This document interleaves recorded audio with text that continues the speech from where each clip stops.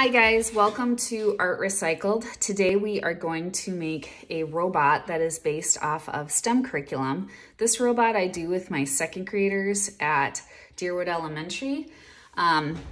They do it pretty much on their own. The only thing that I cut for them, parents, ahead of time is this background piece, which is done out of a cereal box.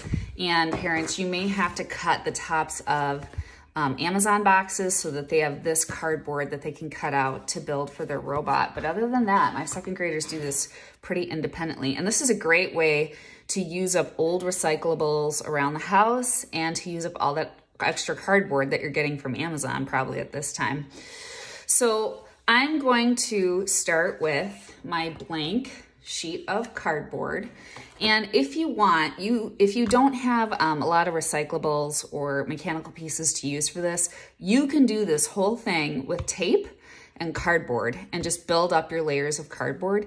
You do not have to use all those recycled and mechanical items if you don't have them. This project does work best with white glue, but again, you don't need that white glue. You could just use tape. So the first thing I'm gonna do is, out of my cardboard, I'm going to cut pieces for arms, legs, head, things like that. And I do the head and the arms and the legs first because I kind of always like to have the body floating off of these pieces. So I'm going to I cut a trapezoid out of the cardboard for my head. I'm gonna glue that down. I'm gonna glue my arms down, and it does kind of help to lay this out a little bit first. You're gonna find that glue may squish out. If it squishes out, that's okay. The glue will dry clear. And then I'm going to have my legs here, and I'm gonna lay my body down. My body is gonna be a CD, actually. And I'm gonna lay this down just to make sure that my legs aren't too long. I don't think they are. So there we go. Tuck him under, and he's gonna have 3 legs, just like my other robot. And then after I have the basic body and his head down, then I'm gonna glue this down. And I tend to put the glue for the body on top of the arms and legs and the head. Just like that. And again, if it squishes out, it doesn't bother me too much. You know, it is going to dry clear eventually and it'll be fine. All right.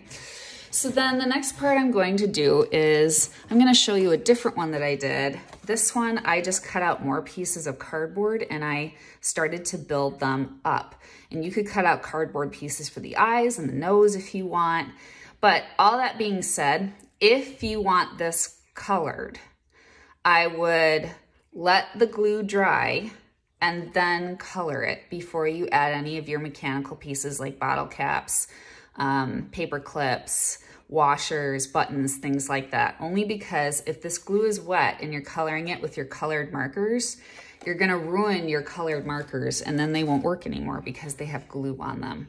If you use tape, it's not a big deal and you could probably just color it right away. Okay, this one I'm not going to color, but I just wanted to show you the other one just so that you could see. You could color it if you wanted to. Just wait till the glue is dry. All right, so now I'm gonna start to build up. Now, one cool thing you can do, I always like to take cardboard and I always like to peel one side of the paper away because it kind of shows you more texture and it just gives the robot kind of a more interesting look. And I think that's a little too big, so I'm gonna cut it down a little bit. And I'm gonna layer this piece on his stomach like that. And then I'm gonna use some other pieces of cardboard just to create more layers. So maybe I want him to have eyebrows. This is what I cut off of the legs to make them shorter. I'm gonna cut a couple pieces there, give him some eyebrows.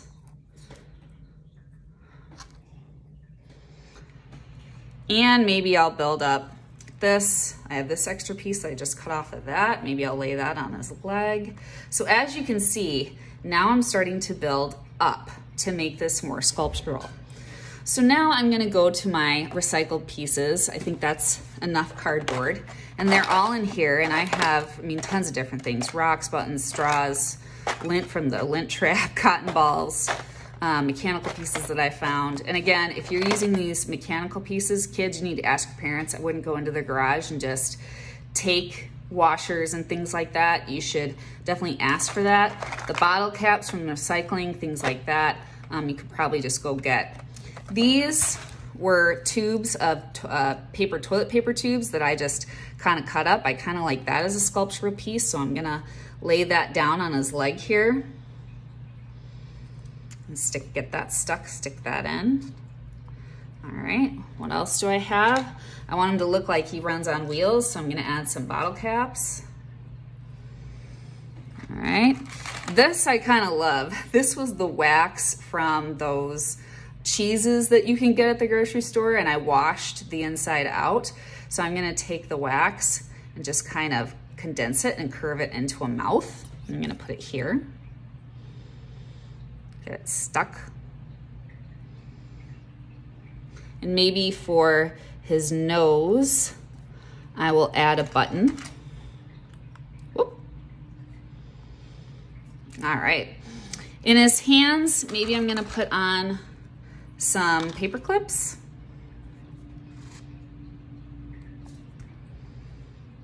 And so again, when I do this project with my second graders, sometimes they get concerned that the glue is squishing out, and I just tell them not to worry about that. Again, it's gonna dry clear.